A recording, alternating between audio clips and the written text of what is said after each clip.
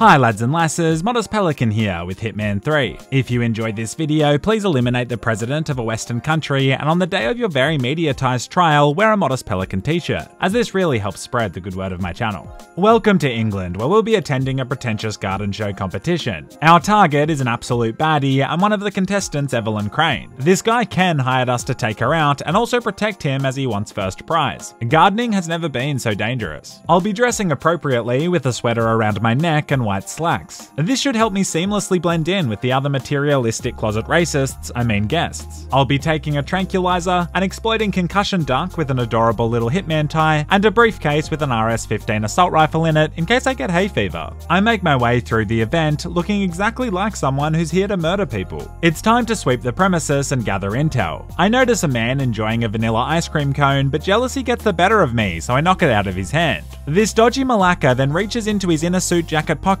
and pulls out a fresh ice cream cone. He then levitates it in the air as he looks into my soul, and I realize this man is a literal wizard. At this point, I'm pretty happy I brought the AR, because if I have to fight a goddamn wizard, I'll need plenty of bullets. When I watch the Harry Potter films, I always wondered why they didn't use modern weapons.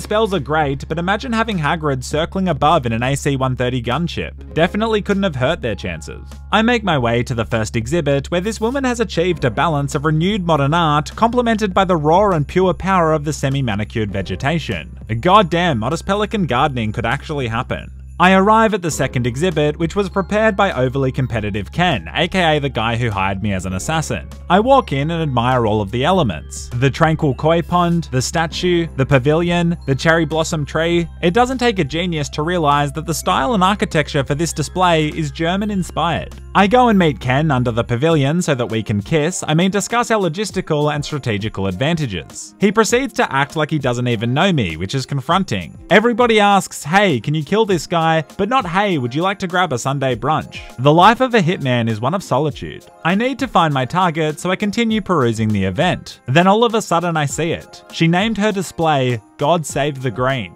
I'm not exactly sure why, but this deeply angers me. It's not like I hate puns, but there's a line. This woman must die, and you must like the video.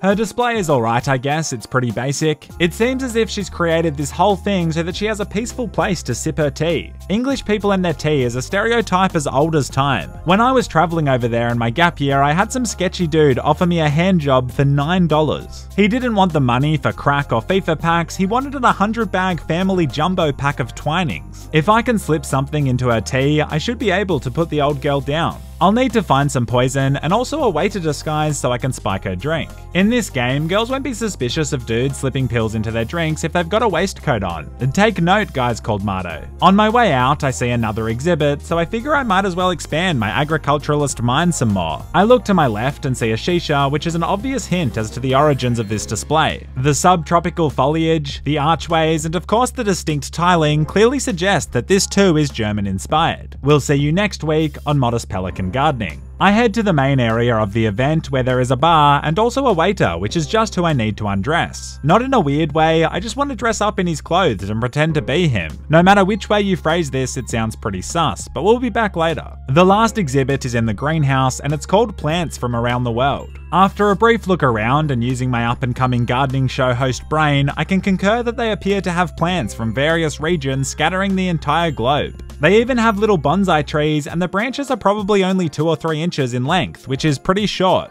Or is it long? Is it average? Ladies, what do you think of these branches? Are they at all impressive? Anyway, there is also a little poisonous frog, so I jostle with this big girl to try and get the prime viewing position. It's important at extravagant garden parties to be aggressive and become the alpha cultivator. I also notice the lid of the frog enclosure isn't on properly. If this was any other game, I wouldn't think much of it, but this is Hitman. I continue searching the grounds for some poison, but not before I see something that will scar me for life. I catch one of the security personnel making out with a maid. Just in case Agent 47 wasn't already stressed enough, he now has to deal with premarital relations. On the plus side, I find rat poison, but our objective has updated. Kill the unwed malaccas. I notice a waiter having a smoke break, but there is a guard here as well. I proceed to activate Operation McTranky Trank Everyone. Not my best name for an operation, I'll admit, but the point is it doesn't go very well because the waiter saw my face, which isn't ideal. To make it worse, the sinful maid saw the waiter collapse to the ground, so it's safe to say things are beginning to escalate. Her non-husband is also getting curious curious, but not to worry comrades, this is why I bring assault rifles to gardening events. I take my gun out of the suitcase and start unloading bullets into everyone who could potentially blow my cover.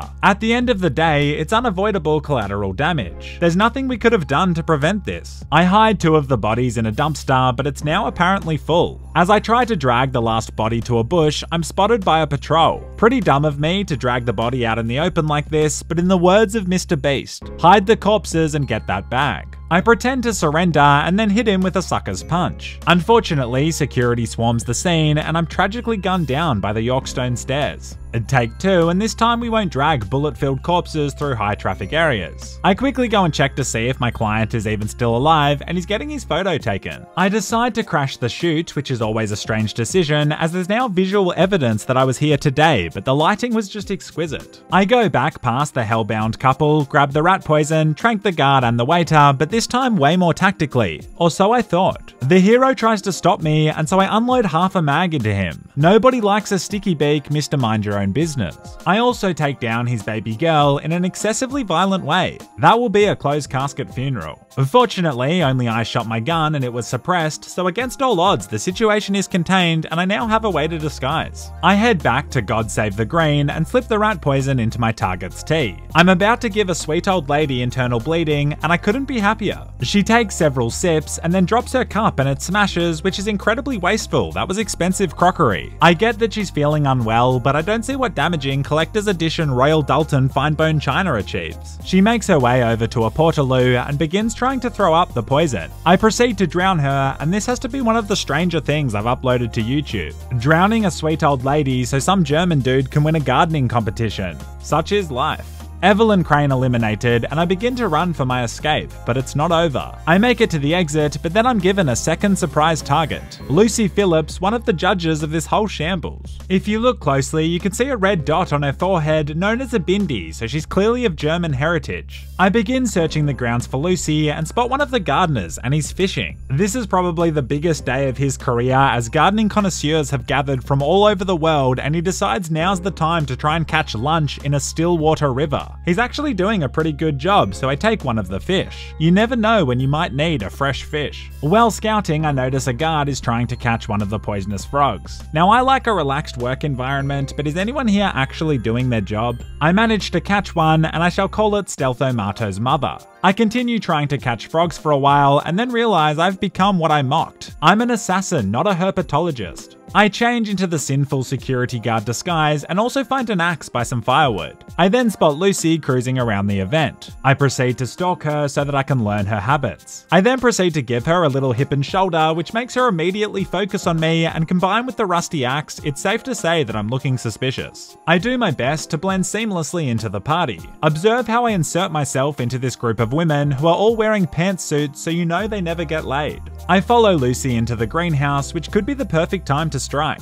Unfortunately, it's far too crowded, but I do destroy one of the exhibits as I'm not a part of this system. I discover she has a soft spot for sushi as she regularly chows down. Summer bodies are built in winter, Lucy. One of the bartenders walks off, and so I decide to stalk him. I could get the waiter outfit off the first guy, but then I wouldn't get to use the fresh fish I stole, and that seems like a waste of perfectly good fresh fish. I hide in the bush and throw the fish to lure him close. Thank God we grabbed that. I then remember I have the exploding concussion duck, so I attempt to use that, but it doesn't work at all, so I have to knock him unconscious, but not before he looks right into my eyes, getting a great look at my face. Another witness whose neck I proceed to snap. I head back to the sushi and sprinkle the poisonous flower I picked on top. While waiting for Lucy to circle back, I tend bar, but my only customer is this bloke who keeps aggressively scratching his crotch. I'm not sure if this is an alpha play or what, but sure enough, Lucy comes back and chows down on some sushi, which if I'm not mistaken, is a traditional German cuisine. Clutching her stomach, she beelines it for the bathroom. In fact, the exact same portaloo, but it looks like they've cleaned up the body. It just feels wrong to drown her again, so I pull out my assault rifle and do what I have to do. This is satisfying, but it also alerts several people as the gunshots are against the plastic were quite loud. I flee the garden party earning a 2-star rating, which leaves plenty of room for improvement and growth. Tomorrow in the Discord, we're running a live Q&A using the new event feature. We'll be dragging people up to ask questions in front of the whole community. It should be a fun time. The Discord link is in the description if you wanted to come along. Also, a massive thanks and shout out to all my Discord and Twitch mods who helped me out a ton. Thanks for watching, you absolute legends. Until next time, and as always, stay classy.